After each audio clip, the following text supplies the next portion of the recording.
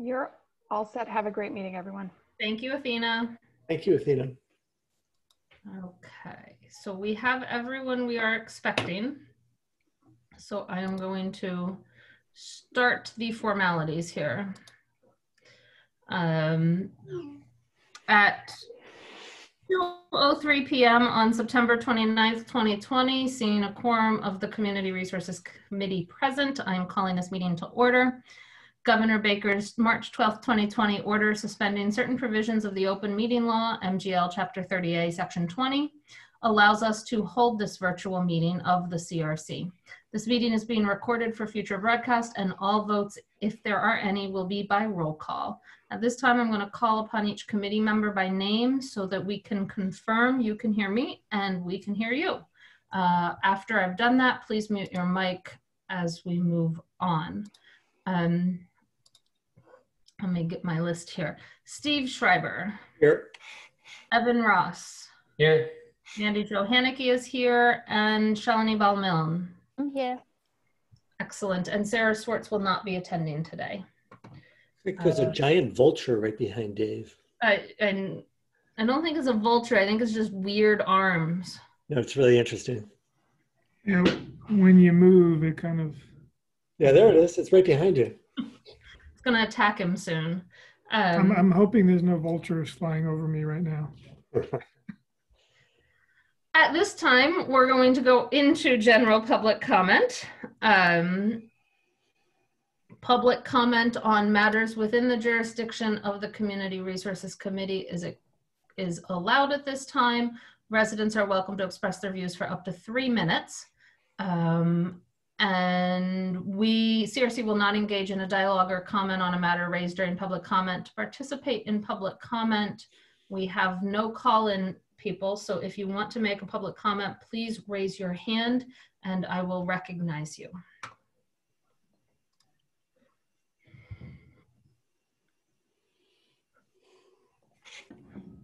Seeing no hands raised, we will move on in our meeting. The next item up, we have 3 items on our discussion items for today. Each one will take, I'm hoping, well, we are allotting approximately 35 minutes for each of these items, because that is about equal time for everything. We'll see how it goes. I'm not sure we'll get through every item in that 35 minutes, but that's what we're aiming for at this point to get the conversation started and see where we are. The first item on the agenda is the CRC policy on recommending appointments to the Planning Board and ZBA.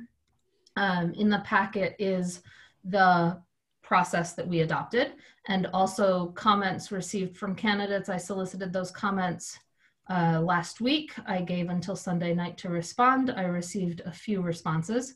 Those are in the packet anonymized, as I had promised they would be anonymized. So I think we can start a discussion on what we think worked well, what we think might not be, and how maybe if there were things that didn't work well, we can improve the process.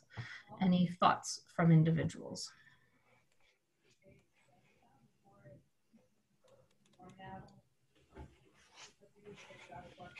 Evan. Oops.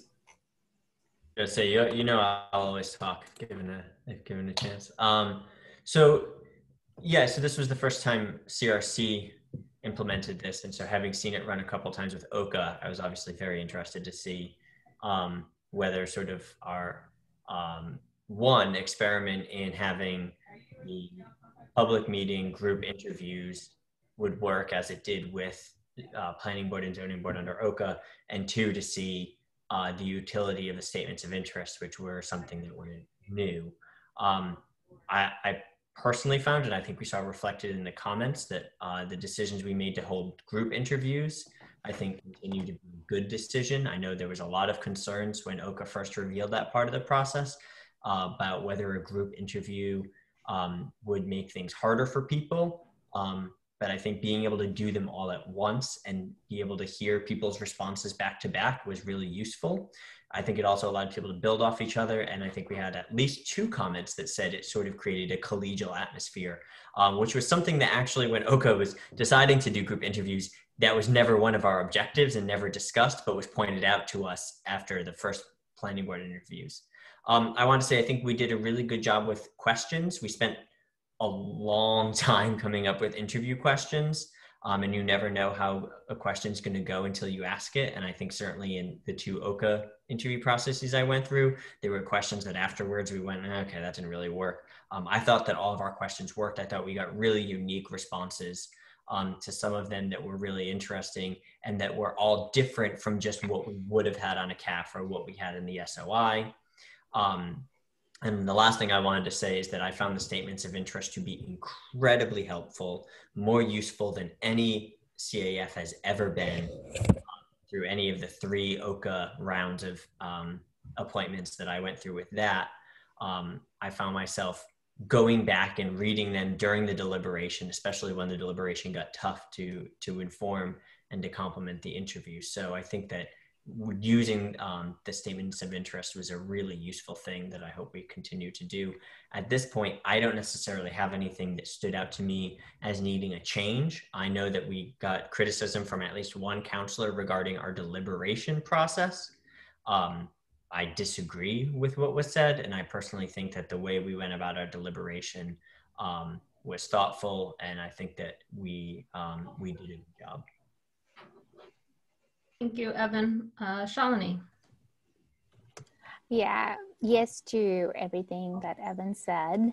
And actually, unfortunately, it's too bad Sarah's not here because I actually wanted to touch back on a comment that she made at the council meeting, and we obviously didn't discuss it there, but I think it's a very important question that she raised about the fact that the planning board is the CRC is working really closely with the planning board and making recommendations to the council about important issues. And then the planning and the CRC is the appointing, or not the appointing, but making the recommendations for the appointments. So just from my auditing background, it was never a good idea, not a good idea. It was not good practice at all to have the single person or group be in charge of the full process from beginning to end. So there are no checks and balances in that. And I don't know what everyone's thoughts were about that. The fact that, yeah. Steve. Yeah, so, obviously what's different is so I read some of the letters in the Gazette. And what's different is that the residents now know who is applying for these kinds of positions. They never had that knowledge before. So that's very different, and it may attract a different kind of person who's willing to step forward for these positions. And I think that, unless we change the process, we'll have to live with that it's a very public process. I think that you may know one of my concerns is that it doesn't have to do with our own process, but it had to do with what followed ours, is that what can and can't be considered. So I think that maybe it even goes back to our process. So we had really two things that we could consider. One are the statements of interest. The other one is the interview. That's it, right? So really our decision should be based on those two things. So we shouldn't be introducing other things, including personal knowledge of the candidates, which I think that I brought that in because I may have brought that issue in. So we might consider, do we want other information? And I guess I'm thinking specifically of letters. So if we think that letters are a good idea, like from 1, 2, or 3 people, then we should all ask all candidates to have one, 2, or 3 letters of reference. And that should be what's considered. But I very much objected to what happened after our recommendation, which was sort of random new information that was brought in. So we can't control what happens after us, but we certainly can't control what happens on our process. And I think that I would be more comfortable if we had just a little bit more information, maybe triangulation from someone other than the candidate, him or herself, that says that this candidate this is why this person's a good candidate for that particular position. Thank you, Steve. Any other thoughts at this point before I summarize what I've heard and then give some of my thoughts? Evan. Yeah, so I just wanted to respond to things that Shalini and Steve said. I know Shalini expressed what had been some concern about is too much vested in the CRC. Of course, the reason we put this in the CRC was because they were the body that was most familiar with the work of the planning board. And I think I stand by that. If you remember, actually, early when we looked at restructuring, the very first proposal put all appointments in GOL. And one of the reasons that appointments for planning board and ZBA were moved to CRC is because we, in theory, would be the members most knowledgeable about the proceedings. And I think that's still useful. And I found that having that knowledge, and to some extent, for me, being feeling a responsibility of going to more planning board meetings and going to the public hearings as a member of the CRC, I think gave me even better background of the operations of the planning boards and the deliberations that I didn't necessarily have as a member of OCA. And I think that helped make my decision. So I understand the concern, but I'm not sure I share that concern. With regard Steve's idea of more information, one place that we did not get information and we only ever have once before was from planning staff. And that's sort of an interesting one that I wanted to just touch on. The very, very first round of appointments that the council made in spring 2019, when OCA had the process that was later panned by the entire council. Part of that was that there was an unofficial interview team that conducted those interviews that consisted of the OCA designee, the town manager, and then the staff liaison or whatever staff member is most closely associated with that committee. And so for planning board, in the spring, I believe Chris Brestrup sat in on all of those interviews, and then she was able to provide input to the OCA designee, who at the time was Sarah Swartz, on what she thought of each candidate from the perspective of a staff member. And Sarah said later during OCA conversations that she thought that that was very useful. The problem, of course, is that was all able to be a private conversation because it was just Sarah. And I would be uncomfortable putting our staff on the spot of having to give their personal opinions on individual candidates, especially candidates up for reappointment, in a public meeting. I think that puts staff in a really uncomfortable position that I wouldn't be willing to put them in. But I do think that when Steve's talking about sort of what other information, that's actually a piece of information that would be very useful. And it's sort of unfortunate that we don't necessarily have a way to get that information, but we did have it in the past, and Sarah did say that it was really useful to have Chris Brestrup's input when doing those first rounds of interviews. Thank you. I'm not hearing a lot of requests or any requests to change any of the current process. So if I have missed that in my hearing of what people have said, please let me know.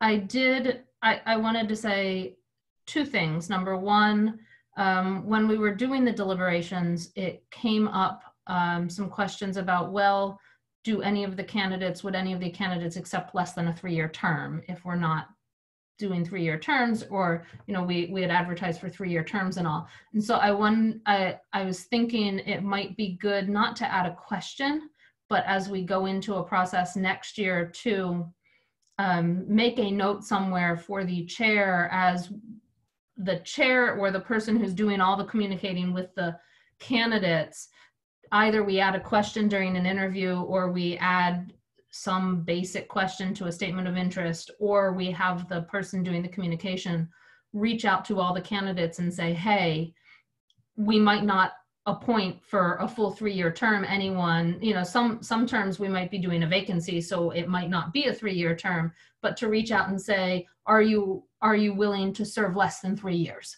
You know, as just a blanket sort of standard question somewhere, whether that be done through email or during the interview process, I don't know, but it came up a couple of times over the last couple of months in terms of, are people willing, are they not? And no one had asked the question. And so I think we should make a note of that somewhere and decide where maybe a question like that is appropriate during the process, especially if, since these are all advertised as 3-year terms, if we're looking to fill a off-cycle vacancy, say, due to either a resignation, essentially due to a resignation, where it's likely not to be a 3-year term, to make that clear.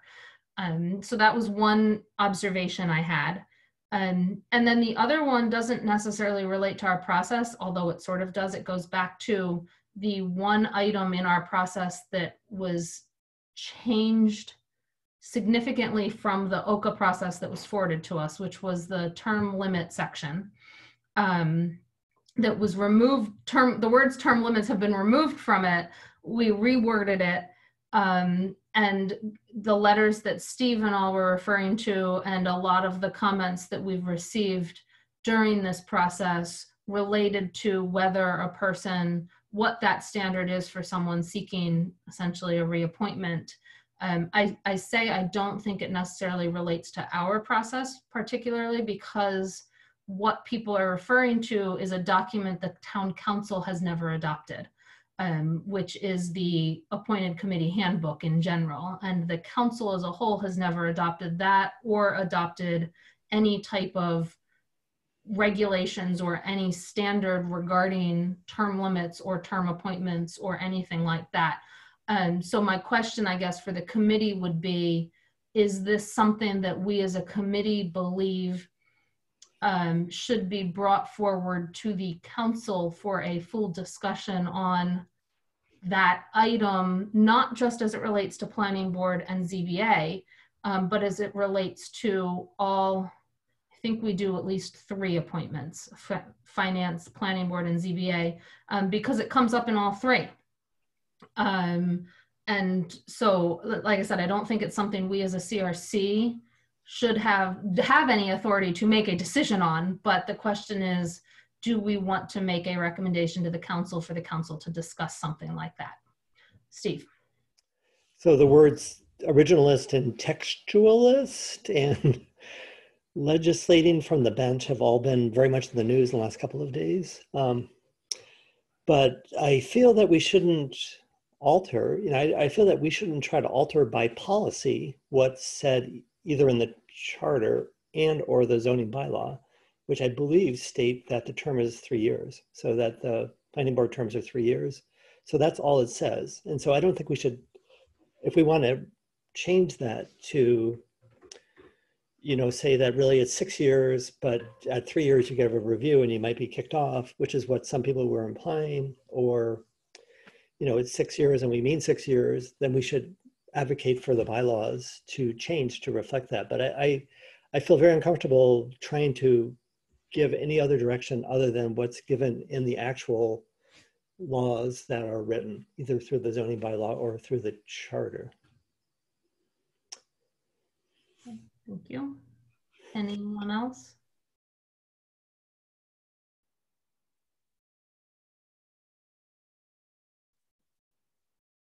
Shalini. So this is not in response to your question though. So I just wanted to give everyone time to continue on, and it's kind of a free-flowing conversation. So I'm sure if people have a response, they'll get back to it eventually. Okay. Yeah, I'm still thinking about that one. Also still thinking about the question that I had, just to put a closure to that, I do appreciate Evan's perspective on that the reason why CRC is the authority to appoint the people is because we know the issues the closest. And that is the reason why in the first place I had supported that. But now that we are getting more involved with the changes in zoning and a lot of the important issues, can someone just articulate, like, how are we explaining that? Not only, it's not like a justification thing, but I'm just thinking long-term, they're going to be different people. I really trust the integrity of everyone in this group and our intentions, but just moving forward, we're going to have different people. And so we're just saying that the people who are going to appoint the planning board are the people who are going to also be part of, let's say, zoning change, propose zoning changes and whatnot. And is that a conflict? Not conflict of interest, but it's like, it's the same people who propose zoning change, the same people who are going to say we want these people. Of course, the town council in the end makes the final choice. So there is that. But I just want to make sure that we all can say what makes this okay, because in auditing, from an auditing lens, it's not okay to do that. But I know this is not an auditing situation, so can someone just articulate that, and so that we're all on the same page, and then as far as we speak to residents and what we're saying is the same thing then. Evan. I was going to comment on something else. So if Steve wanted to respond, I'll respond to that, but I'd rather have Steve go first since he had his hand up after. Mm-hmm. Steve? Yeah, I literally don't think we can overthink this. We're advisory. So what we're doing is we're presenting this. We're like a nominating committee. So we're presenting a slate to the full town council. The full town council makes the decision. Of course, we have, I mean, we are this body because we are trying to advance certain issues in the town that we think are important. And of course, we would like to select a slate that will help advance, issues that we think that are important. That's what our job is. And that's how the charter is written, that the town council selects the planning board, the town council selects the zoning board of appeals. That was made in part for that reason, so that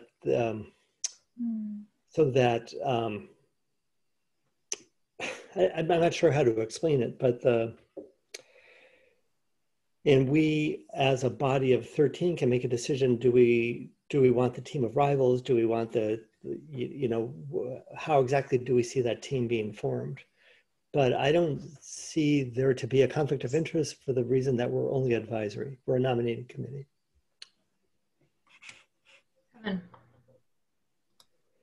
Yeah, so again, I would just go back to my original point on this, which is to say, I think that Oka did a great job in doing these appointments.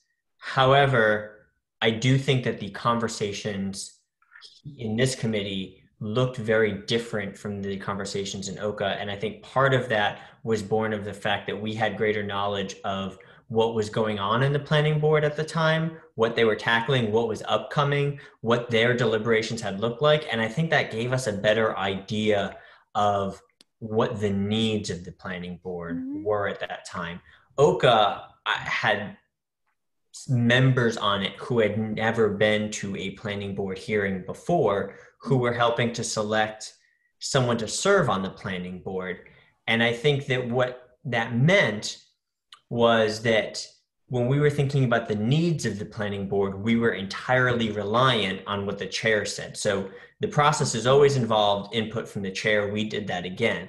What I think was different was because this body had had participated in joint hearings, had followed the planning board, had a relationship with the planning board, we also had our own view or perspective of how the planning board operated and what makes it effective and what it needed. Whereas Oka didn't have that sort of background knowledge.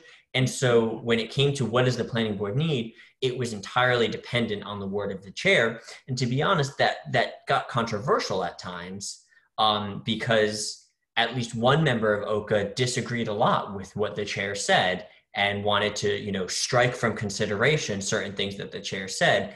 I think that the ability that this committee said, look, Steve was talking about different information we have. I think we have input from the chair, we have the SOIs, we have the interviews, but then as the body that works with the planning board, we also have our own experiences with the planning board.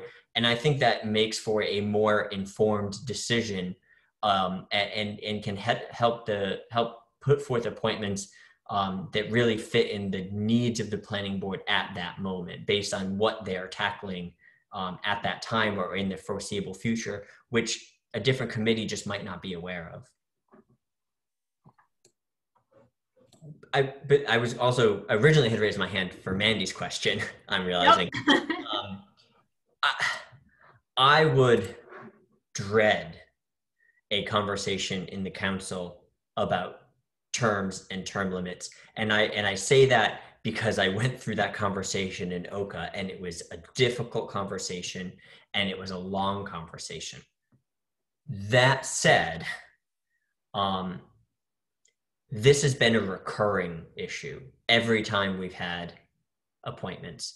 And I think there's some concern that, Oka came to some consensus around appointment, reappointment, term limits, all of that, after a grueling debate. And then it came here and this committee changed it. And then in January, the president may change out this committee membership, and then we might change it again. And I think that's caused some concern among counselors on the council. And I think partly because the decision of how the council treats appointment and reappointment doesn't necessarily belong to any individual committee. So there are a lot of reasons why we would come up with interview questions, why we would come up with selection guidance. Making the decision on having individual committees come up with a decision on the policy of the council regarding reappointment, I do think is a bit of a stretch. And I've actually always thought that. And when I first became chair of Oka, I had this vision of creating a town council appointment handbook that would be adopted, much like our current appointment handbook, which has never been adopted, and some of which is not relevant to the council because it's really an appointment handbook that's meant for the town manager. We never got to that. And I also, Oka wanted to maintain the independence and autonomy of committees. And so was very clear that the process was the Oka process. But I, as much as I don't want to have that debate, I do think if we had an adopted council policy regarding reappointment, and it might be what Steve said, it might be, look, the charter says 3-year terms, and so that's that. That doesn't mean de facto 6 years you get a reappointment. It could be that, but I think if the council itself had a policy that would cut down the debate that any committee is going to have every time there's an appointment about the process, and it's just caused so much concern and questions that, to some extent, as much as I hate to have that debate among 13 people, it might just be nice to have it as sort of settled policy so that we can move on from it. Steve. So we're basically asked to engage in what would be called a qualifications-based selection process. So our job is to recommend who we think is the most qualified. So some qualification-based selection processes, like the selection of architects, give weight for experience. So if you have experience doing this before, you're given 10 points or whatever it is that nobody else is given 10 points for. If we were to give points for experience, that would be the only qualification now that we're giving extra points for. So if we're going to do that, then I would say that we don't do that unless we also give points for everything else. Your education, your other kinds of experiences. So experience on the planning board or zoning board of appeals, 5 points. Other experiences, 5 points. Et cetera, et cetera. But giving weight to that particular qualification in a qualification-based selection process, to me, seems odd. And I would highly not recommend that because it's not going to get you the best outcomes.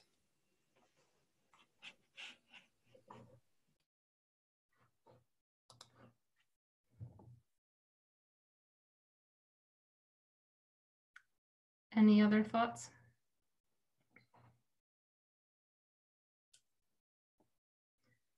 So what I'm hearing is it's a possibility that maybe we should ask the council to take up at some point in time, well before the next sort of round of appointments, next May, June, July, April, May, June, an issue regarding a policy surrounding reappointments. But we're not, that's only a possibility at this point. And this is not on for a vote, and we don't have 5 members here. So, and it would not be specific to planning board or ZBA because there's also finance. But I'm also not hearing any need to revisit any particular policy in the policy we've adopted for recommending appointments at this time. Shalini. Just had one clarifying question about the process where it says input from the body's chair, and the CRC chair will get this information from the chair of the planning board about skills and characteristics of a successful member, knowledge, expertise related, and then preferred knowledge to meet the current needs of that body. I think that was what was really important in my decision making this time, which was like what is needed right now, like what's missing in the current board and what is, and so is that information, was that information made public, what the chair of the planning board had stated? Because I wonder if a lot of awkwardness could be avoided. That was made public? Yes, it was part of the document that was sent to all candidates on selection guidance. It was part of the selection guidance document that we voted to send to everyone, and it was also then published in the packet and given to the whole council. Right, okay, but I don't remember any, I guess that was not seen as a important skill, but I kept thinking that we need someone with a business perspective, but that was not something that came from the chair, I guess. I was just trying to think like, what would make it less awkward? You know, like as someone mentioned, one of the candidates, I think, mentioned the awkwardness of the discussion about, you know, in front of them. And I was wondering if everyone just kept the focus on what, it wasn't about an existing member versus new or any of that. None of that should be relevant. What's really important is what is needed right now, especially given the current environment that we're working in. It so turns out right now we are working in an environment where economic crisis and social crisis is on top of everything else. And so we are working within that, within those constraints, and within those constraints, looking at what skill sets are missing in our current planning board for them to be effective. And all the discussion, if it was just, I think it was pretty much around that. We kind of avoided naming individuals or anything. The only place where I think it got more individual was concerning, you know, someone who was already there. And so it was like, oh, why are we, but it wasn't about that. It was more about what's needed. So I was just wondering if there's a way to make that more clear that these are the skill sets we are looking for, but maybe that's already clear. So then, never mind.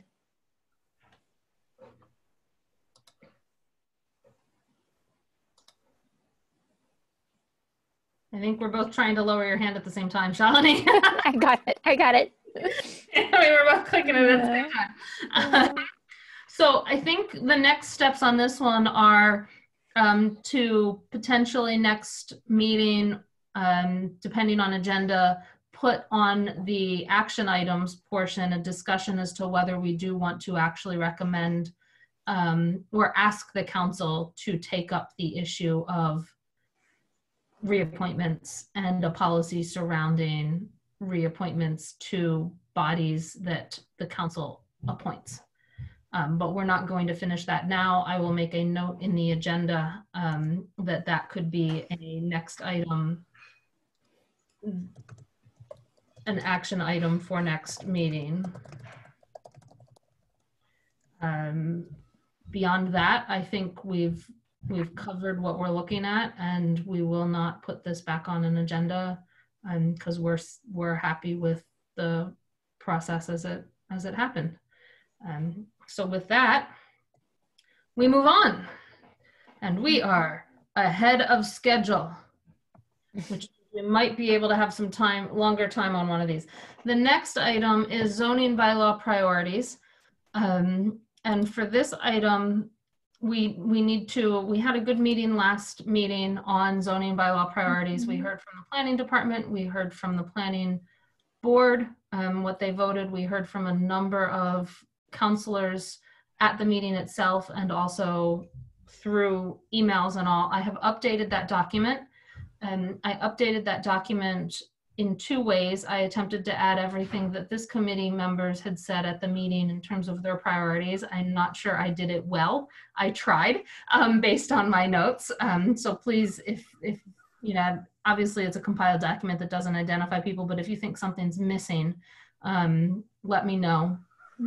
But I also then added sort of an executive summary to it because it's a long document. And what I went through is I went through the groups of responses from the counselors, and I think that document includes responses from 10 counselors.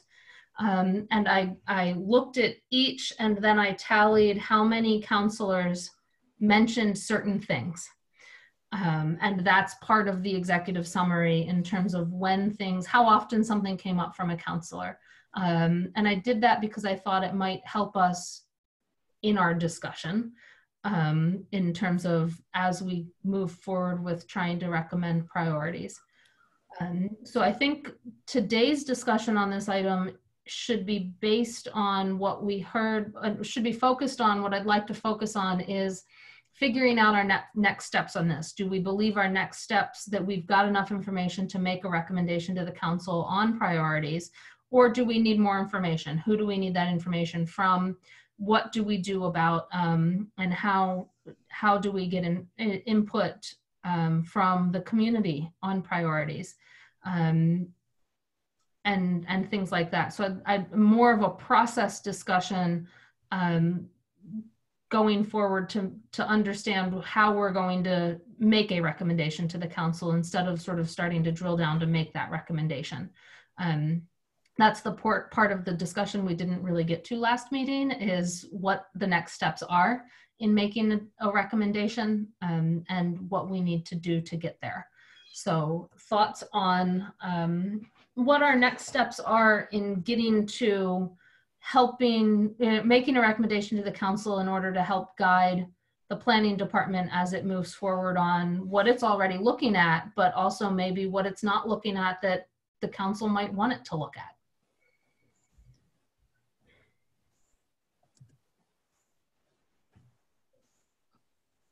Evan. I actually just had a question first.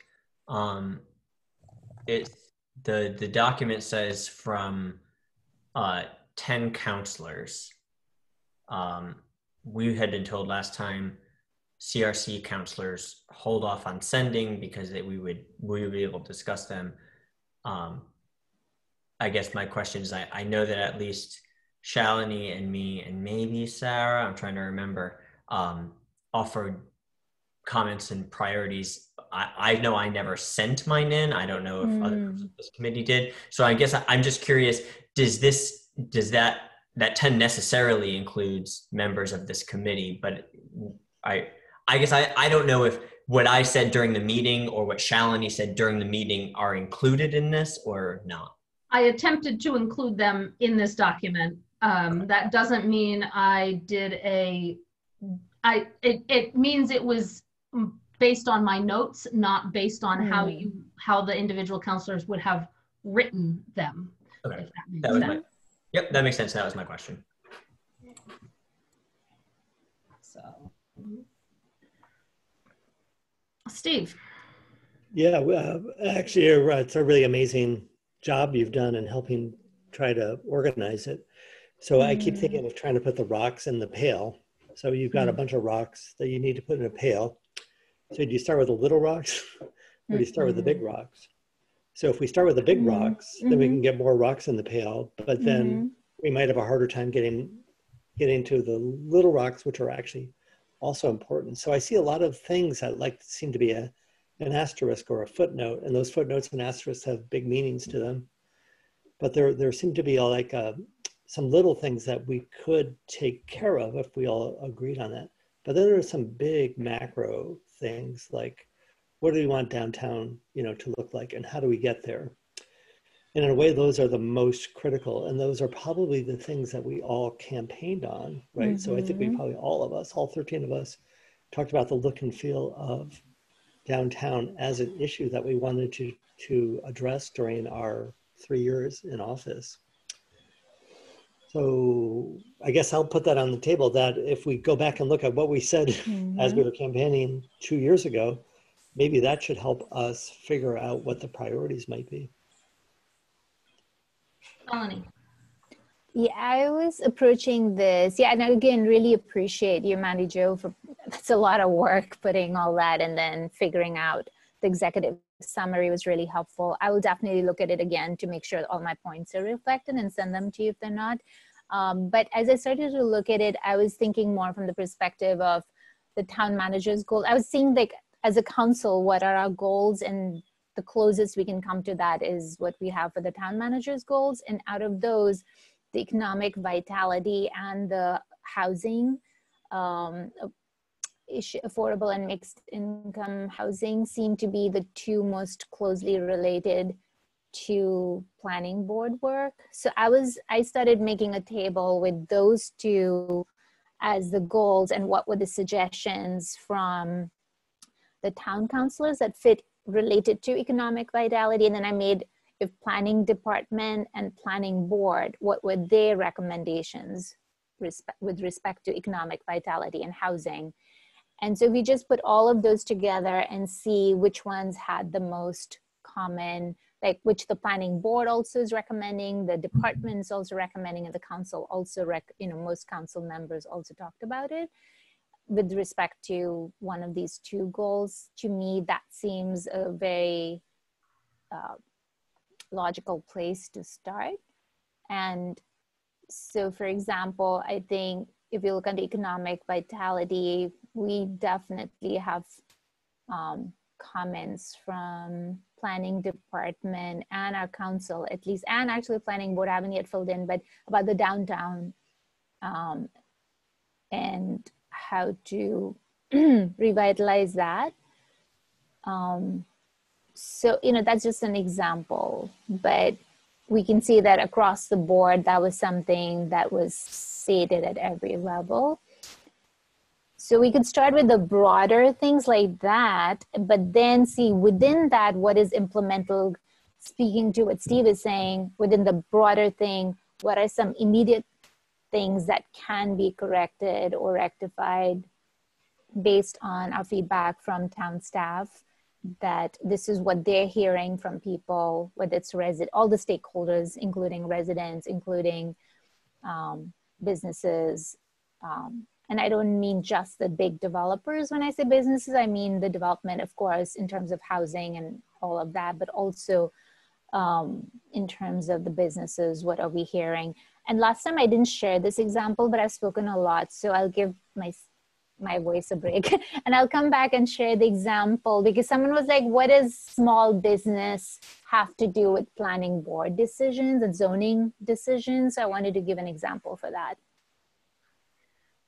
Evan. Yeah, so this is already a very interesting conversation because you're right, we have this very long document that you did a great job summarizing, and then we have to say, so now what do we do with this, and what even is our role? Are we giving to planning staff a directive of these are the things you have to work on? Is it here's our priorities? But I mean, there's a lot to sort of a lot of nuance here to figure out. But one of the things that I first approached was and I've been talking a lot about needing to really prioritize planning department staff as really the main force for changes. There's been a lot of conversation of should these things come from the council, should they come from the planning board, and I think my argument has long been that really I'd like to see them come from planning staff. And so I went actually first to the document you put together of notes on planning department presentation, because that was most important to me. And what stood out to me was the demolition delay bylaw, because that was identified as Rob Mora as problematic. And we know it's already in process of being revised. In fact, your note is with it almost complete. I don't know if that means like in the next month or in the next 6 months, but you know, if it's almost there, that makes sense. The flood maps, because that's something, and the new section to do that, because that's going to be something that we need to do. And then the other thing that stood out was the sign bylaw, because it's been incredibly hard to enforce and possibly unconstitutional. You know, in fact, you all remember that when we did the general bylaw, repeal and replace from the bylaw review committee, we actually just stripped the sign bylaw out completely and just reserved a section for a rewritten sign bylaw, because it was determined by that committee, and especially by Bob Ritchie, who has a lot of experience in this, that there is no way it would have passed legal muster. So those were the three that jumped out as like, oh, we should really do these. And then I went over to the town councilor list and realized that none of those three were in the council list, because they're sort of the unsexy zoning things that really need to be done. But no, you know, Steve said, what did we run on? No councilor ran on the sign bylaw. I mean, Melissa did, but probably no councilor ran on the sign bylaw, right? No councilor ran on updated flood maps, but they're sort of the things we need to do. And so that's where I'm finding sort of a struggle here, is some of the stuff that, in my opinion, probably should be priorities are not the big rocks that Steve identified, that are the things that I know that the council is passionate about, and finding a way to balance like the necessary, because all this, you know, our planning department only has so much capacity, right? And so the sign bylaw itself will be a big undertaking. And I think a note in there even said possibly needs consultant support. So just those things alone are going to take time, but no one on the council wants to deal with those, right? Because they're not the fun stuff fun. And so that's where I'm having a little bit of trouble, is if I was to give initial priorities, I'd say demo delay and sign bylaw. And yet those aren't the things that we saw that our colleagues on the council really want us to prioritize. So I think finding that balance is going to be difficult. I did like that you tried to tally the numbers. And so I guess, you know, to some extent, the top two that have 7, which is a majority of the council, makes sense to also consider as priorities, recognizing, of course, that there might be disagreement within some of those. So this is tough, but I do want to make sure that we're looking at planning staff's priorities. And to me, I'm sort of holding those up above, even though they're not necessarily the stuff that our colleagues said that they're interested in. Steve. Yeah, so I don't see 40R mentioned as a priority, and it may be that I searched wrong, but so 40R is a very sort of advanced idea that is working its way through the planning, at least the planning process. And in a way, 40R also covers a lot of the issues that are being talked about, from form-based code to affordable housing, to the look and feel of downtown, you know, to, you know, et cetera, et cetera. But I would think that would be, and I think that was on the planning board. And I don't have the planning board list in front of me, but somehow I think that was on their list. I'm not sure. But that would be something that I would think that we could get our arms around, and because it really does check a lot of the boxes that are on this list of things that counselors are concerned about. So just to answer your question, Steve, the 3 items on the planning board list were improve downtown zoning and unlock housing development and increase diversity of housing stock, and the recodification of the zoning bylaw. So they didn't mention 40R by name either then. Okay, but I mean, that's really what 40R is intended to do, is some of the things that you just mentioned. And it can settle the issue of inclusionary zoning and the height of buildings and things like that. So that's really what the 40R proposal, as I last saw it, is trying to do. Shalini and then Dave. Would Dave like to go first? I just want to hear what he has to say first. That's fine. Dave.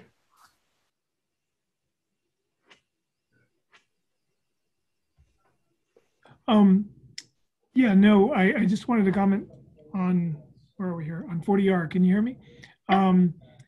Yeah, I think it'd be important to hear from Chris Brestrup in particular on 40R. I hear what Steve is saying is that the intention is that 40R can do a lot of things. I think there's question among planning staff as to whether how effective it will be in our downtown in particular. So not to say it's not a tool that we could use, but I'm not really sure it falls in the top 5 priorities for planning staff. But I think it'd be worth, in a future meeting having Chris talk a little bit about that. But I just wanted to add, this is a great conversation, and I appreciate you all having it. So Thank you, Dave. Shalini. Yeah, I see the CRC as being the central hub in some sense, like we're listening to the planning staff and the council and the planning board and, kind of keeping this conversation going. And I appreciate what Evan said. We do want to pay attention to the planning staff because they have the most experience, as we identified. None of us even thought of what they thought of because they're dealing with that and they know it. And that being said, I do feel like we're under very different circumstances right now, as we all know. I don't have to remind anyone, but I think we really do need to look at what is most critical right now to support our existing businesses and housing needs.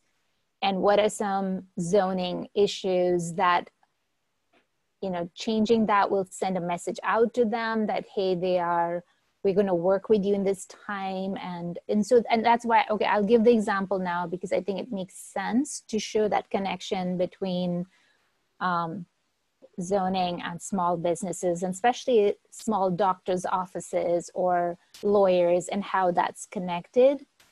So I received this email from a local professional who said that the problem is that PRP, the Professional and Research Park zoning, so this person's office is obviously in PRP zoning, are so restrictive that unless you plan to have a small research lab, you have to go through the site plan review, which cost me tens of thousands last time, as multiple meetings with engineers, lawyers, architects, etc. It is all designed with the image of a rich corporation who can afford such bureaucracy. Meanwhile, the person who bought the land, which contains a residence, isn't allowed to build residential units on it either because it's PRP, so this plot of land can't really be used by either of us. Okay, now that I'm reading this, I feel like I've read this example before. But anyway, that kind of ties into the idea that this is a local professional who is struggling and has paid thousands of dollars, and the town lost thousands of dollars of revenue because we took so long to allow this person to start operation. And so our research park zoning is something perhaps that it's just, I don't know what the answer is, but my point is, what are some of the zonings that need? And the other one I heard when I spoke to a person who understands urban planning, and her perspective from that list, I can tell you, the fact that we need downtown is one of the only business general zones, which is again very limiting. So if you look at the zoning map, and only downtown is business general, it looks like, and maybe a few small areas other than that, which again makes it really hard for businesses to have residents and business at the same place. So those are my examples of where zoning might be limiting. As it is, we have limited land for development and business use because we want the conservation, and that's an asset. We don't want to disturb that. We don't want to change that. We want to keep our residentials with this extensive spaces, but we need to figure out where we can allow for more business general to happen. So I'm going to take, before I recognize Dave, I'm going to take my turn. Something that struck Evan is also what struck me. The items that the planning department staff identified as coming up and priorities in terms of the substantive manner are almost not congruent with what the council identified or even what the planning board identified. I mean, the recodification was there. Some of it's sort of there. The apartment mixed use type things that the planning staff, talked about, the inclusionary zoning, mixed use conundrum is the need for housing and increased density and footnote A. But in general, what the council seemed to want to work on was not necessarily the same as what the planning staff wanted to work on. And similarly with the planning board of the unlock housing and work on downtown. So I struggle with, again, how to balance those. And I think that's what might be our role as CRC in trying to give some guidance or make a recommendation to the council that would then give guidance to the planning staff is, okay, of what you think is important and what we think are important, how do we meld them? And how do we think we should meld them in a way that in, say, the next year, we can get some real stuff accomplished, both what might not be on the radar of the council, things like the flood maps that are going to be mandatory need to be done, and stuff that, other committees and commissions that have been working hard on get done.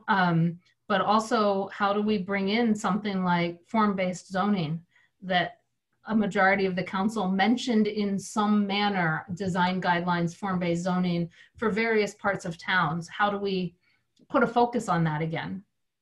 And all. So I think that's what we have to figure out here is that. And the question I have for the committee is, are we ready to start figuring that out to make a recommendation, or do we need to speak with more people and go out and have more forums or meetings before we can get to that recommendation? Would be a question I have for the whole committee. That's it for now. Dave. So yeah, again, this is a great conversation. And I really appreciate Evan pointing out, the staff list, that piece about demo delay, flood maps, sign bylaw. These are things that staff have been working with the planning board and in the case of the demo delay with the historical commission for quite some time. And each one, I think, is in a state of readiness. They're a little bit different, and the timeline for each one is a little bit different. But I do think it's very important and instructive to note that they're really, there's really not much overlap between what the council said are your priorities and having those done. I think, again, this would be a great conversation to have with Rob and Chris at your next meeting about. So are there ways to move those forward without, without taking too much bandwidth from the CRC and the council? In other words, flood mapping it's been moving forward. It is just going to move forward. I don't think that necessarily has to be a mammoth lift or take a tremendous amount of your bandwidth or staff bandwidth. I think sign bylaw is a bigger lift. Demo delay, I'm of the mind that it doesn't have to be that big of a lift, but I could be a little bit wrong on that. We certainly will have some spirited discussion about that in the community.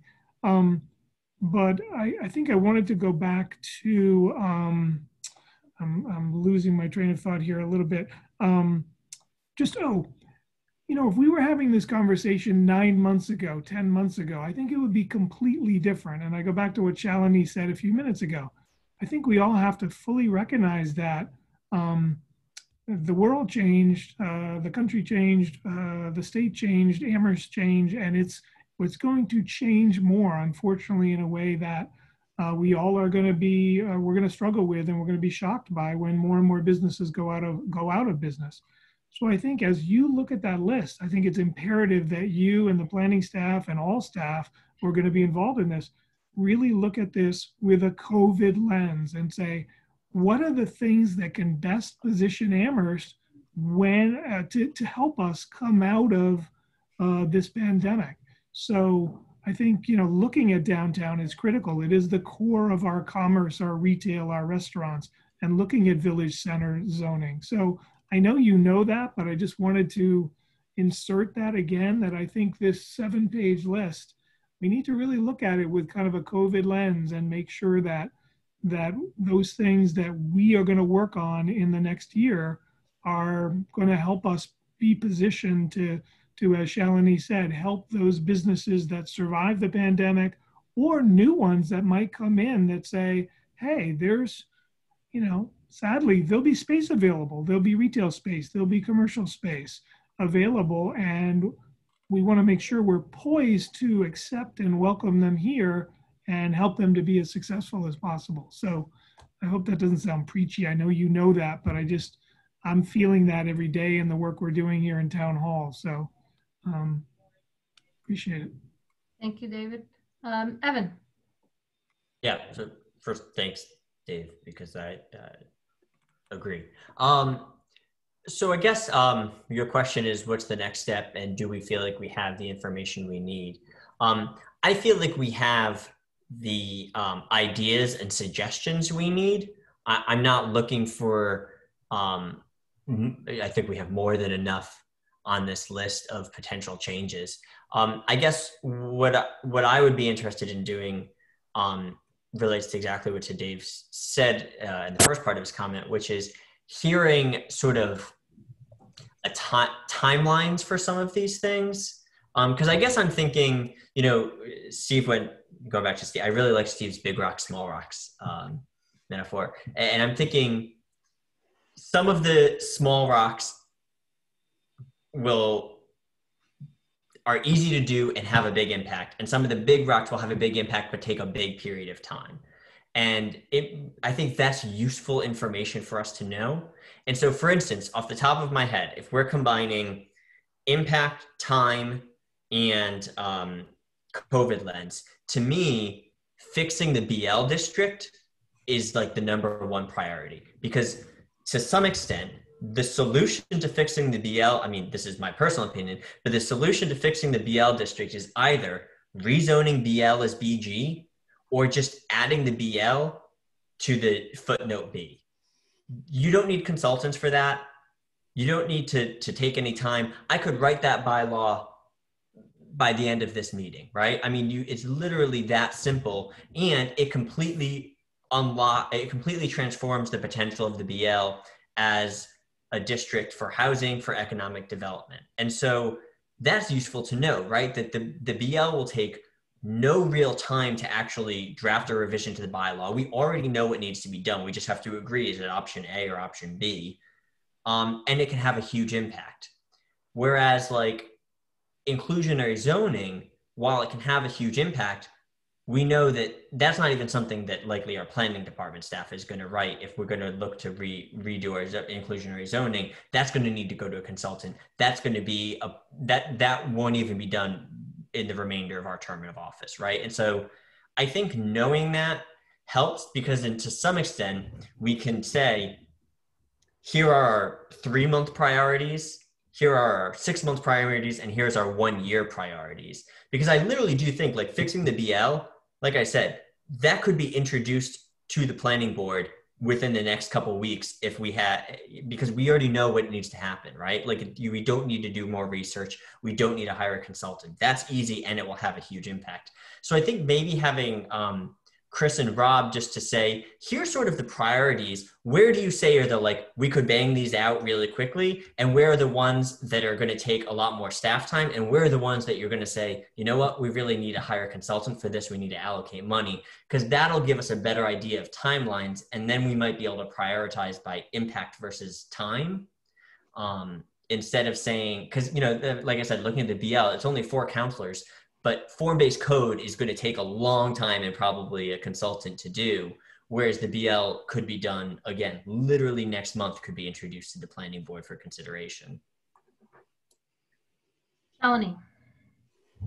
Yeah, I think I agree with what Dave suggested, and what Evan is saying is inviting the planning staff and running by what they propose and what's coming up here, and asking, you know, kind of having that back and forth in terms of impact, timing, and cost. I think when you say consultants will be needed, I think if we could break down things of what is going to have the most impact within the COVID, using the COVID lens, especially using the COVID lens, what's going to have the most impact for our businesses, for our housing needs, and then what is the timing related to each, and what is the cost going to be, like which one's going to require a consultant. And I think that will help us to then also work with them to figure out the priorities. Steve. My students, I teach a junior level architecture studio, and we often choose sites in downtown Amherst as case studies. So last year we used the the La Porta site. And then this year we're working on the Primo Pizza, whatever those, Bresnahan Insurance block that's owned by the Brown family realty. And that's BL zone. So it is really jarring that on one side of the street, you have, a certain amount of ambition. On the other side of the street, you have much less ambition in terms of everything, creating a street, creating a streetscape, creating more housing, et cetera, et cetera. So the BL zone, our particular BL zone is in there's no requirement for parking on that site, but then the amount of, basically housing you can put on the site is very limited. So I did read something that Evan had written about all of that, and I found that really interesting. I didn't go back and look at the town meeting, because the town meeting, this came up at town meeting, I think it was basically to change BL to BG, and that failed, and it was, quite a vigorous failure. But I think that it's definitely worth discussing. So I'm not sure I'm ready to take all of, I actually agree with, I'm sort of agreeing with Evan that the BL, because there are so few parcels that are BL, that it's worth, it kind of is something that we could really work on, sort of unlock those. And that would really help change the look and feel of downtown. So we need to make sure that that look and feel is, consistent with where we are right now. I think there's some flaws in BG that would have to be addressed if we were to do that. So I'm not so sure it's just a matter of changing BL to basically to BG, but the flaws in BG would also have to be addressed. But I'm seconding the motion that would be a very interesting and manageable kind of task that would also address a number of the things on the list. So what I'm hearing is we might have enough information to do something, but we do want to be able to compare timing, impact, COVID lens, that type of thing in order to make a recommendation. In the next 5 or 6 minutes, so next meeting, Dave and I will work together to figure out how we can get Rob and Chris in. With that, I will take in order to give them a heads up for some of this discussion, I would take the items that they obviously presented last meeting, but also the list in the executive summary where there were at least 3 counselors in the priorities, so that they have something to start with and plan for and think about in terms of timing and impact, to help them frame a discussion and us frame a discussion so it's a better discussion. And the planning board priorities, those 3 sort of lists together. My next question for the committee is, when we get there, what goal are we aiming for in terms of what's our end game in this discussion? Is it really a recommendation to the council on here's what we ask the council to adopt as priorities? As Evan said, is it a adoption by the councils, is it a recommendation to adopt priorities? Is it a recommendation to the council to instruct the manager to get working on these? Where do we foresee, what do we foresee that motion being at this point in time, knowing that that can obviously change in terms of not what's in the motion, but is it a recommendation to adopt a priority, or is it something to instruct the town manager? Is it something else completely that I don't think of? That would, I think, be helpful for us to discuss or keep in mind as we continue this conversation. So thoughts on that?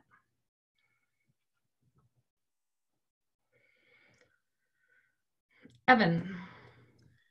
I'm a little uncomfortable with it being sort of an order or a directive to the town manager. I feel like that sort of, it's basically saying, we want you to tell planning staff that these are the things they have to write. And I'm a little uncomfortable with that, feeling a little overstepping. At the same time, I feel like just saying, here are our priorities is a little blander than I'm hoping for. So I'm wondering if it could be I haven't thought this through because I hadn't actually thought about this until this meeting, as sort of a request of planning staff that they, investigate these, 6 issues or something like that, or a request that they prioritize. So it's clear that we're not just saying these are our priorities, because we are asking planning department to do something, but I don't want it to be us directing planning department to do something. That difference is sort of subtle, but I do think it's important between us saying planning department do this and us saying, hey, here's what we would like to see you working on. One thing I want to say, just while I have the floor, as you're kind of planning the next meeting, one question I would ask Chris and Rob, so you can just give them a heads up, is of the 10 things on this council list, on the however many things on their list, and then planning board, they're so broad that it's sort of hard, but on those, which of these could you get a new or amending zoning bylaw to the planning board by January 1? And I know that sounds like a really aggressive timeline. I think Dave's point of this is a moment where it's time to be bold and aggressive and not drag our heels. And also, again, that some of these, we already know what to do. Some of these, there have already been drafts of these written that have just failed in town meeting that I'm sure could be revived with a new audience. Some of these are probably ready to go now. And it would just be nice to know, not just like which of these could be done sooner, but even just putting somewhat of a timeline on this of like, which of these could you have in front of the planning board by January 1? Just to set, because I want us to make a point that we're not just like talking, we are actually looking for stuff to get done in the next year and not just like one thing. Dave. So yeah, I guess what I was thinking, Mandy, kind of following up on what Evan said and his feelings about, how directive to be to staff. I mean, I think I would be very happy to set up a meeting with Rob and Chris where you and I could meet with them and kind of convey some of this to them if that would work for you. And we could really, bring a kind of the spirit of this meeting into this, kind of like what Evan said about impact, timeline, the COVID lens, looking at kind of 3 months, 6 months, 1 year, and then, having Chris and Rob respond to that maybe at your next meeting, to have something back to you. And I don't want to promise 2 weeks from now, but get something back to you that you could then have some response to and say, yeah, that's what we're looking for. This is a very high priority for staff. I know it's a high priority for Paul. It's a high priority for me. Rob and Chris are poised. So I agree. Let's get going. Thank you, Dave. Shalini. Yeah, I mean, I feel like this whole process started because the planning staff asked us to find out what our priorities was. So they're inviting us to work with them. So I don't think we are ordering anybody. And also just the idea that we will now that we have collected this information, going back to them and saying, okay, this is what we've gathered from the planning board, from the council, and getting that back and forth feedback, and then based on the timing, impact, cost, we start working on things. Yeah. So I think we've got a plan. I will work with Dave to see when best we can get Rob and Chris in here on their schedule to continue this conversation, whether it be the next meeting or the meeting after. We'll have to work with them to do that. With that, I think we are ready to move on to the next item on our agenda. We are again still on time. You guys are doing great. Which is comprehensive housing policy. So I think I need to give a little bit of an introduction to this. What I was tasked with doing for this meeting was taking our discussion from the last meeting and starting to put it into a format or document that we might be able to see something and start working on as a housing policy. So I attempted to do that. I looked at a number of samples and examples and all. And so what you've got in front of you is a draft, obviously, that starts with an introduction and then sets forth the goals that we discussed last time. Those 5 things, a couple of things were combined, but that housing policy goals are sort of the bulk of what we discussed last time to say, let's start putting this into a policy. And then the next section, the objectives, strategies, and measurables, are what we discussed would sort of flush out those goals of, we've got a goal, now what does that goal mean? And how are we going to get there? And how are we going to measure that we got there? And you'll see in there what I worked on in terms of better language, in terms of, sort of more put together language, was the wording of the goals, and in some sense, some of the objective. And then there's always a little description under the objective, and some of that description. The strategy section, how I came up with those are from our discussion. When things might have been mentioned, I tried to put them into the right section, the right goal. And also, the strategies and measurables came from our discussion. It came from the draft Affordable Housing Trust affordable housing priorities document that was originally presented to us last year. So I tried to pull as much of that language out as possible and stick that into this document where appropriate. And also from the document we were just looking at, the compiled list of zoning priorities from the council. A lot of times those zoning priorities, not all of them were zoning, first of all, related, not all of them related to zoning bylaws, but many things in there touched on housing. And so if I thought it touched on housing or a goal we talked about with housing, I tried to throw it into the strategy or the measurable section, depending on what I thought was best. So those sections are just right now sort of a dump of ideas.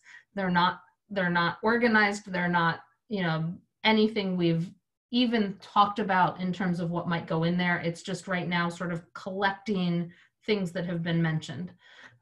So I think what we should talk about in the next 30 minutes or so is thoughts on this, some sense, this document and its style, but more importantly, the goals, and then what our next steps with those goals are. Are they to send the goals out to people for feedback, or do we want to flesh out more of this document in terms of objectives and strategies before we send it out to feedback?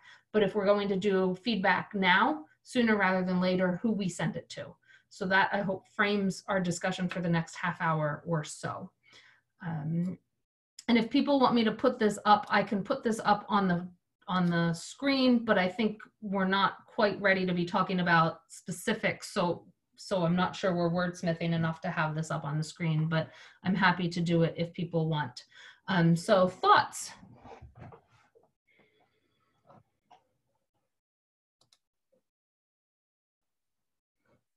Evan. So, first of all, thank you for putting this together.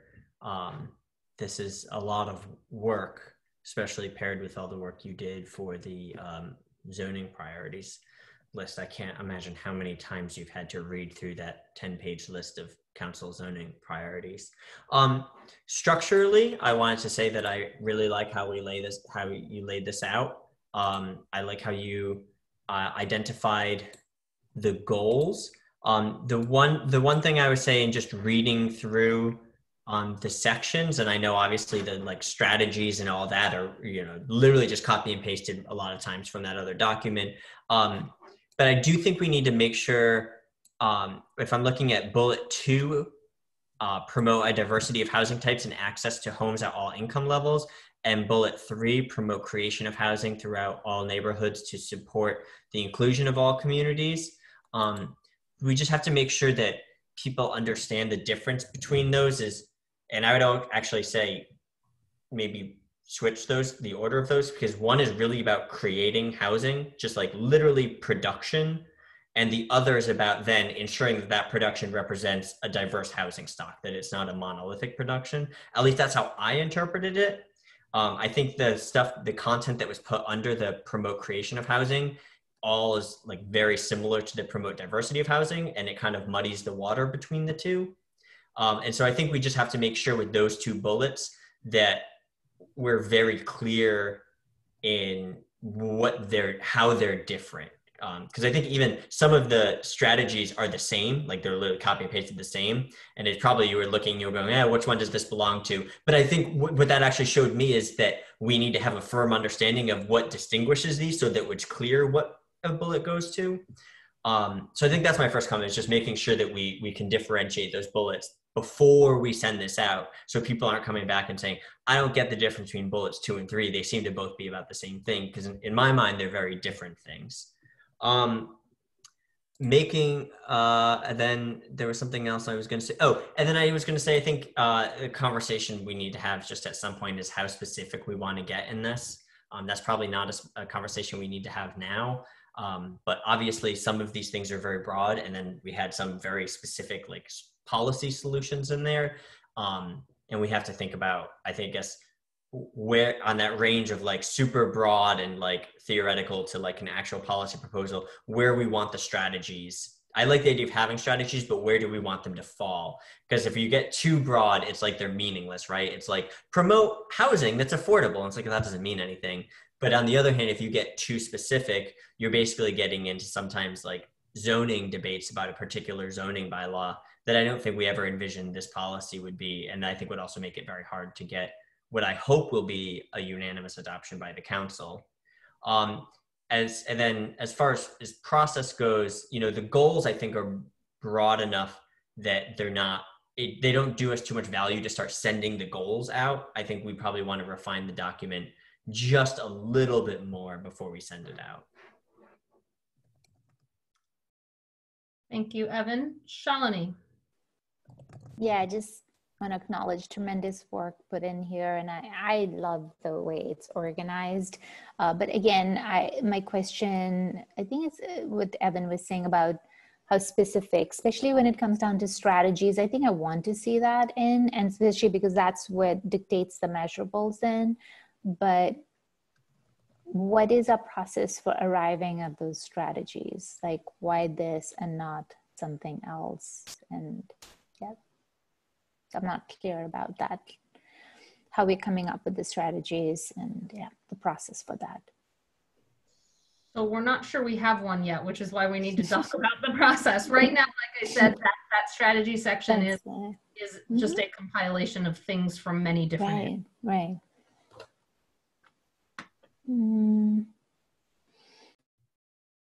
So Shalini, I guess my question to you would be based on what Evan has said in my original question. At what point do you think we need to start pushing this out for feedback, before or after we've refined? I mean, Evan seemed to fall on the refine the goals, objectives, and blurb more, and maybe a little more strategy refinement before sending it out. And the question to the rest of the committee is, where does everyone stand on when we send this out in terms of refinement? I don't know.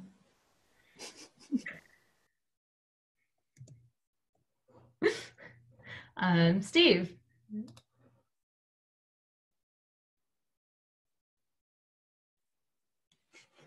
So kudos to really getting this conversation going by all the work you've done.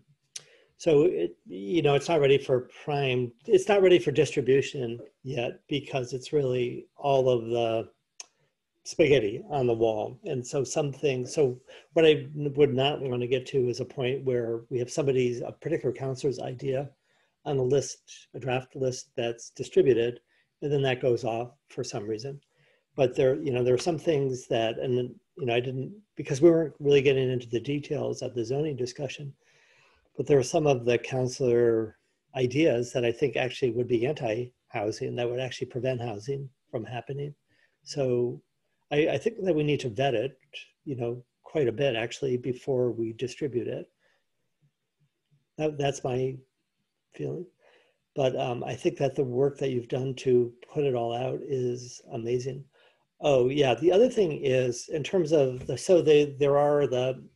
and I can't have both that up and the Zoom screen, so I've taken that off my primary. I can, but I don't. But we have the objectives, which are like the 5 major, those are called the objectives, right? The goals. The goals. Yeah, so those would not necessarily be the order that I would, and I know that they're not a priority order, and everyone always says that, they're not numbered, they're not, but they always are, like what's our number 1 priority? So I think climate resiliency is a really important one, but I actually think the creation of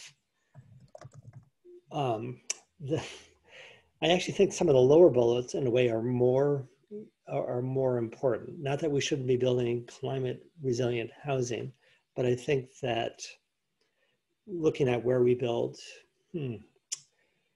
is probably the critical issue, and what types of housing we build, to me, is a critical issue. And then also what we do with existing housing stock.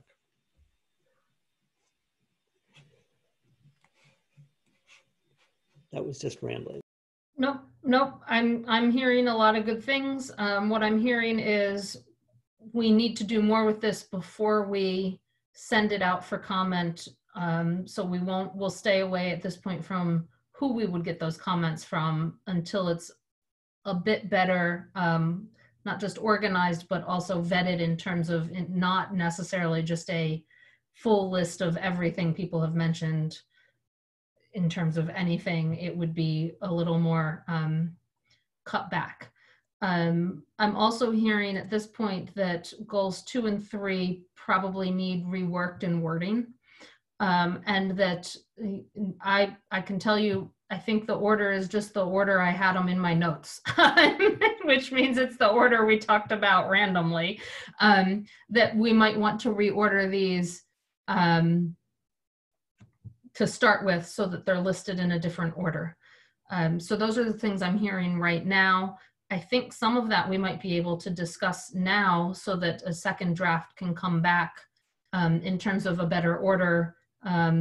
Wording, we can not necessarily wordsmith now, but we can talk a little bit more about 2 and 3. I must say, as Evan said, as I was doing it, I was like, well, some of this fits into both. And so, yeah, we probably need to better word those to make clearer what the distinction between the two are.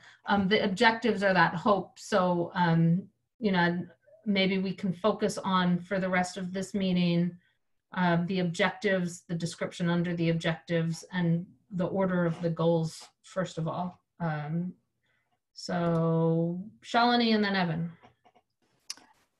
I was thinking that we've hired so many consultants in the past, like we have that housing production report. I think there are 2 of them out there, and then I've noticed you've already taken the suggestions from Mr. Hornick's suggestions to us. You've already incorporated those, but I wonder if it would make sense to go through, and we can divide this up, and that could be some of the homework that we do, the each of us can pick up a different report or something and go through the strategies that the consultants have suggested, and maybe highlight those over here that are already here, and those could be used. And then also the master plan also has certain priorities and strategies, I think, in that.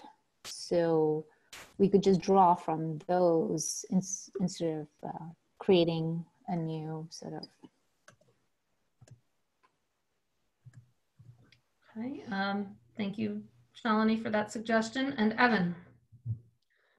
So with regard to the goals and the order, I agree. It's easy to say, you know, oh, this is no particular order, but everyone assumes there's an order.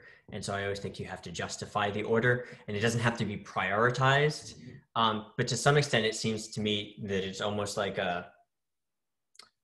we want you to create housing. That housing should be a diversity of types. It needs to be safe and secure. It needs to be sustainable, and we should use municipal resources to do it. That's not necessarily in priority order. That's just literally like, it's almost like the building blocks, right? Like you can't talk about diversity of housing stock unless you're actually creating it, right? You can't talk about sustainability of housing stock unless you're actually creating it, right? So I just wanted to offer that as one potential reordering, that the first thing should always be creation of housing, because none of this matters if we're not creating housing, although we do talk about sort of rehabilitating, renovating, and stuff like that. But even that's still sort of new growth in some ways. I guess I'm fine going through, my comment went up before, you suggested that we focus just on the goals and objectives. But I really did want to look at just having a conversation at some point. Again, it doesn't have to be today, about how specific we want the strategies to be. And I guess sort of one of the first steps to that in my mind was much what like you did. I think what you did for the zoning list that we just looked at actually works really well for the strategies, which is see where there's common themes and then see how there can be sort of an agreeable way to frame that theme. And so, you know, like I was looking at the 7th bullet under climate, ensure that any new development is, nope, that's not the one I was looking at.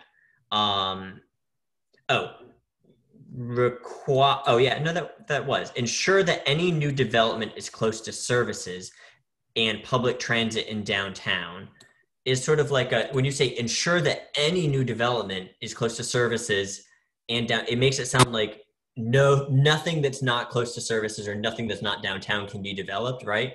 But that could easily be just encourage and promote development that's close to services. And that's like a really agreeable thing. And so at some point, it seems like it makes sense to make these not super specific in my mind and just go through and say, what are sort of the general messages of each? Because then those will inform actual policy later. And so, you know, I like the words of always encourage, promote, incentivize, and then make what we're incentivizing somewhat specific. But that then sends a message, because you had something in the introduction somewhere about how this policy will be used to guide the work of the committees and town planning staff. And so it's sort of almost justification for what they're doing. But I'm also happy to go through objectives and the little summaries. So I was thinking the objectives and summaries, at least for now, simply because we have about 15 more minutes left, 15 to 20 more minutes left to discuss. And I think the strategies might take a little bit longer and all. So if everyone's okay with, you know, we'll reword the goals. Let me just first ask, Evan's order of the goals, is that sound like a decent order for everyone for moving forward? I'm seeing a thumbs up from Steve. Shalini has turned off her video, but is that a thumbs up, Shalini? Yes, it is. So we'll go with that order in the next draft. But we'll do the order in this draft because that's the order we've got right now. And so the first bullet point in this draft is, and for this, I'm actually going to share my screen because on the video, this will help people. They won't have to pull up a different document. I'm not going to modify on this document, but we'll just share the screen here. And so the first one we were looking at, you can see I left yellow because I wasn't sure where to go on from here on the little description, mainly because I didn't have a cheat sheet from some other town that had this. But the objective on this one was to ensure that new and rehabilitated housing is constructed to address climate action, including sustainability and resiliency of housing and residents. Thoughts on whether that is inclusive enough of this goal? And then there's obviously the description underneath that probably needs a bit of work.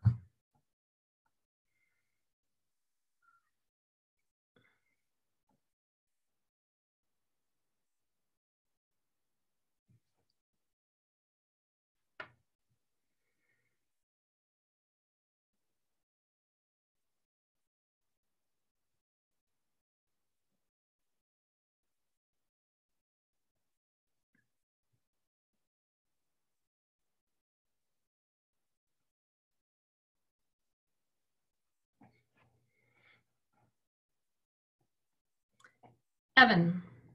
So I guess my suggestion on this would just be, it says address climate action, including sustainability and resiliency of housing and residents. I would say get rid of the including, because sustainability doesn't always mean climate, right? Like sometimes there's sustainability things that aren't necessary. You could probably circle everything back to climate in the end, but it's different. And then, to be honest, when I first read this, I had no idea what resiliency of housing and residents meant, especially resiliency of residents. And then as I started to read through the strategies, I saw things like create standards, literally it's on the screen right now, create standards for livability, requirements for fresh air, air circulation. And I started to wonder if that was meant with resiliency of residents, which is really more about like environmental health. So I'm wondering if it should just be ensure that new and rehabilitated housing is constructed to address climate action, sustainability, and environmental health.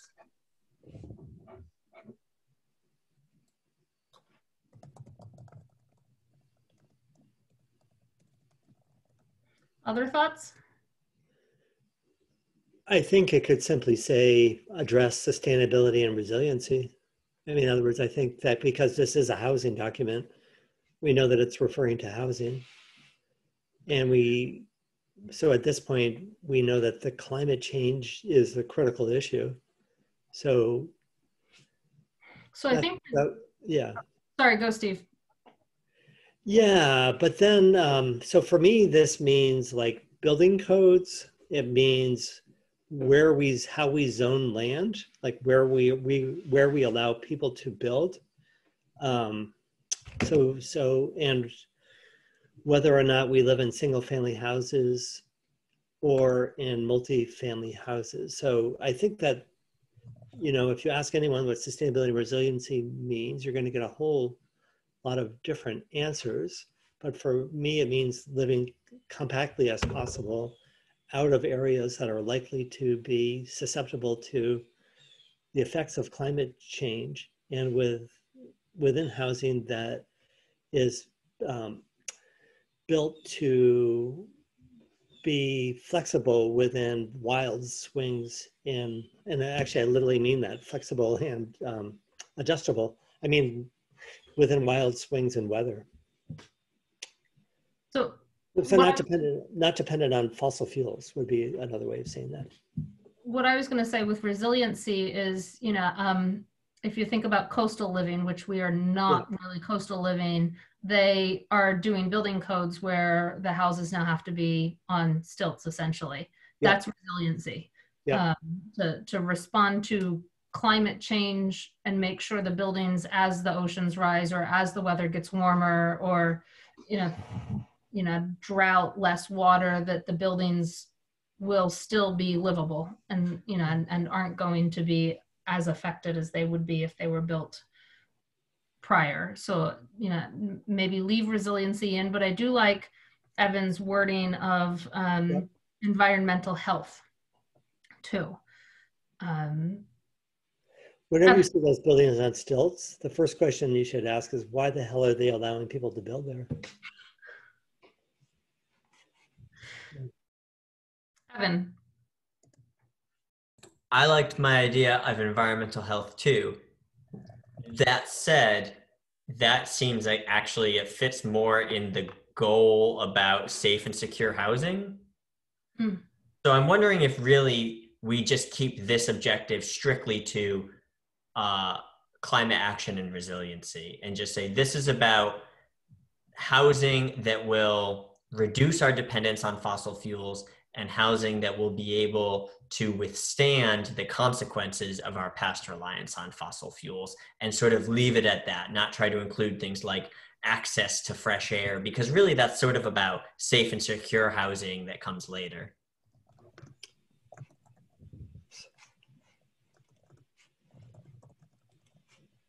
Okay. Steve? Yeah, and I completely agree, but I also think that, so I'm trying to think, what are the susceptibilities in Amherst? So we get hurricanes that have been dissipated as they come up through the Connecticut River Valley. We get tornadoes. No one, it's hard to build for that. We don't have that many areas that flood, at least not that aren't protected. So really we do have vulnerabilities, but I think most of it has to do with power loss, trees coming down on power lines. And so I think that in a weird way, I think that, and I know we're not getting down in the details, but in a weird way, planning for loss of power, for 10 days or more, I think is kind of a critical, part of this. So that's actually where I like the balconies and the green space, but I think it makes it too complicated. There's also the planning for hotter summers, because New England has generally not planned for many 90-degree days. And colder winters, yeah. Sometimes on the same day.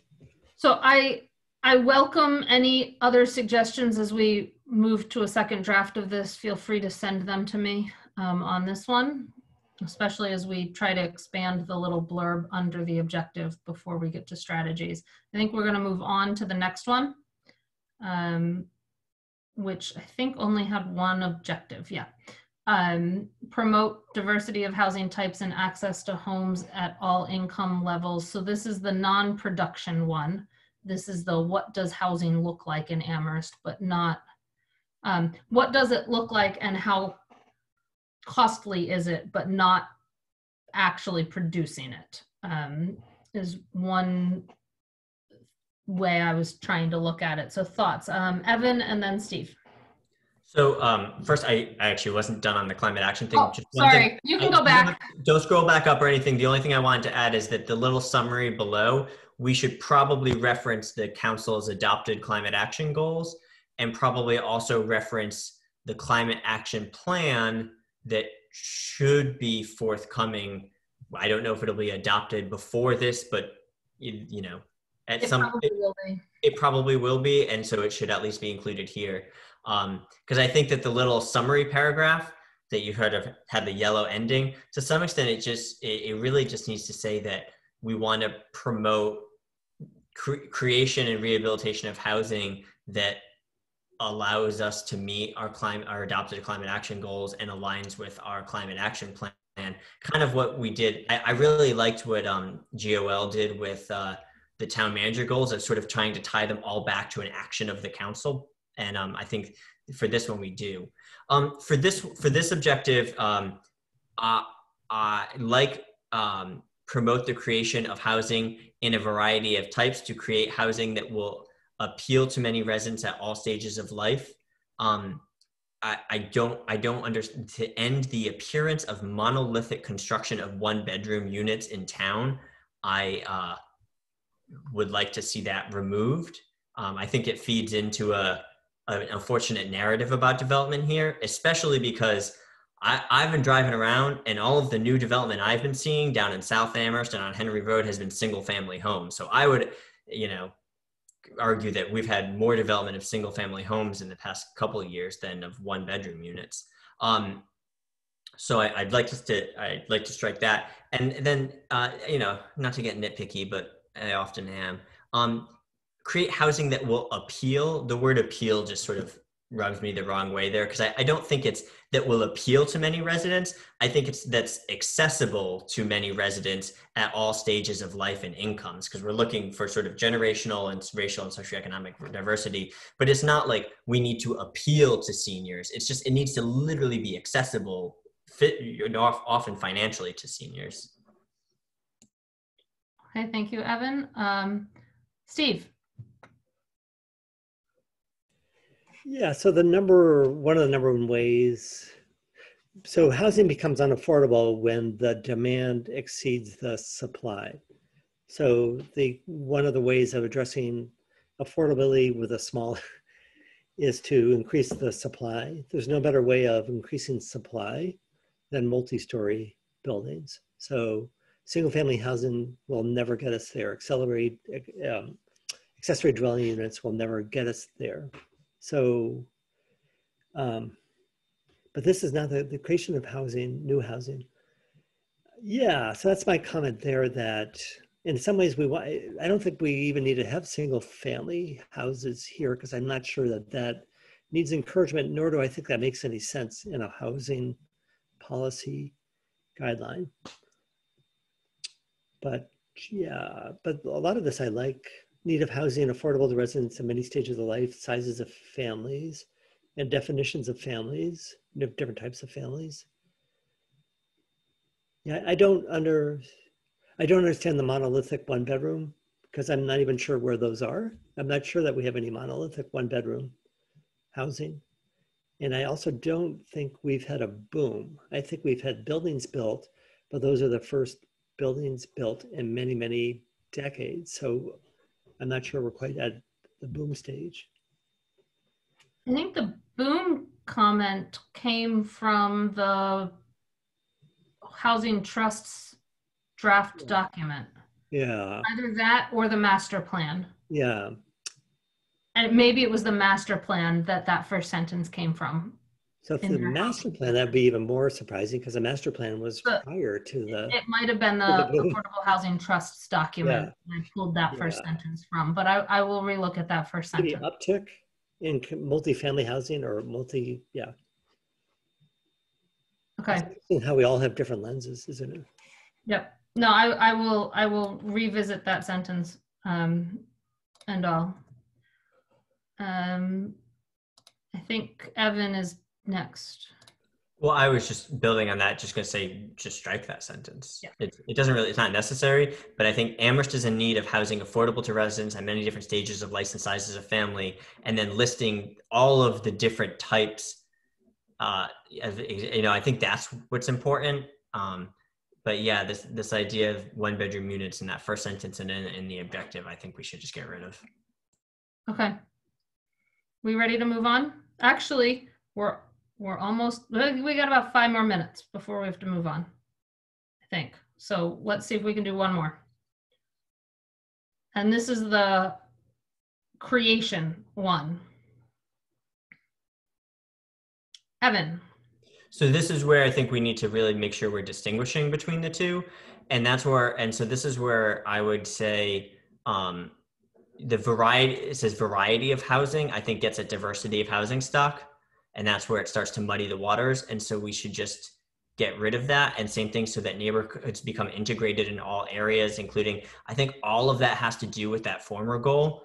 To me, this is at least how I initially read this. And if people on the committee disagree, please tell me, as we need policies that make sure we have a diverse housing stock, but we also need policies that literally make sure that we have enough housing. And so I always saw this as the first step, which is let's create housing.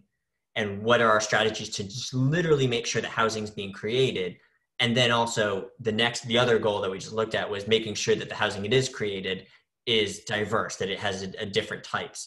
And so to me, this should be something that like, this really needs to reference what I think Steve said earlier, which is the supply and demand problem that Amherst has, and needs to go, it needs to be something about creation of housing to meet the Amherst housing demand, or something even just as simple as that.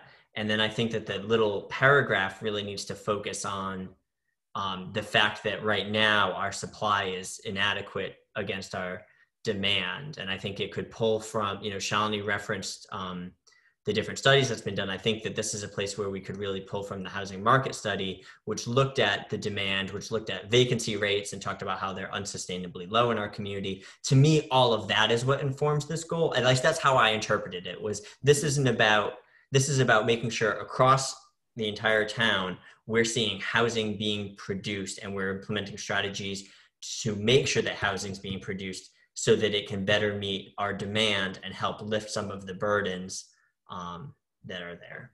So I'm gonna make a comment here. I think maybe the promote integrated communities is then a secondary objective of the prior goal, because the integrated communities is this particular one is not necessarily related to.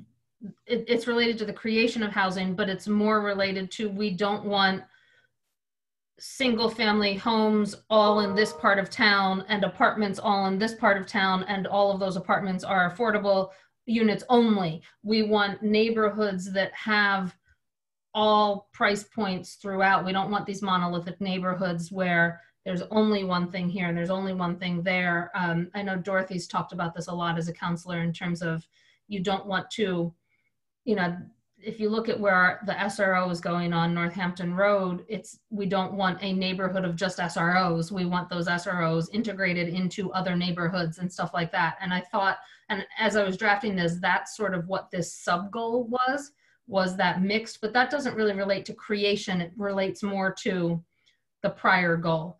And the creation one, so I think we have to redraft this one then maybe.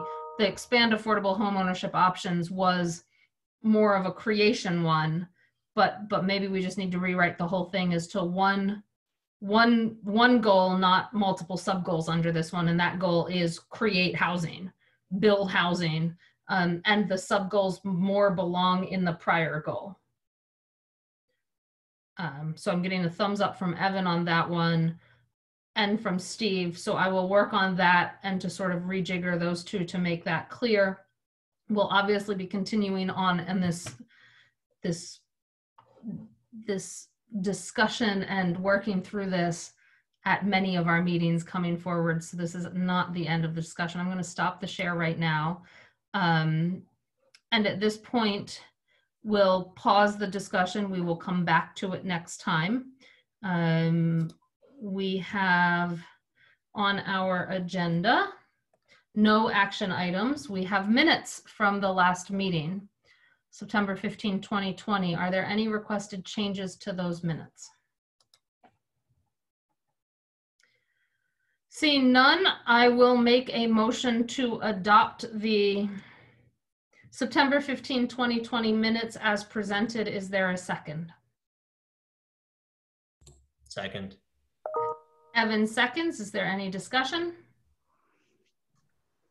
Seeing none, we will take a vote. We're gonna, again, just for the fun of it, go in reverse alphabetical order. So we're starting with Steve. Yes. And then Evan.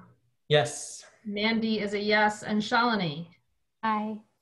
That is a 4-0 vote adopted. Are there any announcements? There are no announcements. I do not have any. Next agenda preview will be, if Rob and Chris are available and they can do it, we will put zoning bylaw priorities on it. Comprehensive housing policy will be on the agenda going forward. And I will talk with Shalini and Dave about the item we talked about earlier on term limits or reappointment policy for the council, as to whether that should be on the next agenda or maybe 2 agendas from now. Anything else in terms of thinking about agendas? At this point, I don't see anything else coming forward from the council as far as I know. So this is what our meetings will look like pretty much every meeting until we get through them, or until we have a referral for some other bylaw change. I don't think it'll be next meeting. It won't be next meeting, but I sent out an email Mark your calendars for, I think it was November 4th, 8 p.m. for a joint planning. We will be joining the planning board in the middle of their meeting for a hearing on as yet unknown potential changes to zoning Article 14. We're trying to get it planned now, even if we don't know what they look like. We've heard planning staff might want some changes to that so that the timeline fits to get those changes adopted and effective prior to the actual expiration and sunset of zoning Article 14, in case I think the desire is to also extend the application of that zoning bylaw. So mark your calendars for November 4th for the joint hearing. I don't know whether we'll have language. I don't think we'll have the language as of this coming Monday's meeting, although it will be on Monday's council meeting. The goal is to allow that a direct referral to, when the language is ready, to us and planning board for the purposes of holding hearings and recommendations. So it's a tight timeline since we don't have the language yet, but mark your calendar for that. That is one zoning thing I see coming. Beyond that, I don't have any items anticipated, not anticipated 48 hours in advance. Does anyone else? Seeing none. Mandy, is it possible for us to stay on for a minute just to exchange calendar to see when we can connect with Rob and Chris? Yes, I can stay on for that. Yeah, thanks. So seeing nothing else, I will adjourn this meeting at 3:58 p.m. Thank you all, and thank you, Lindsay. Thank you. Thank you.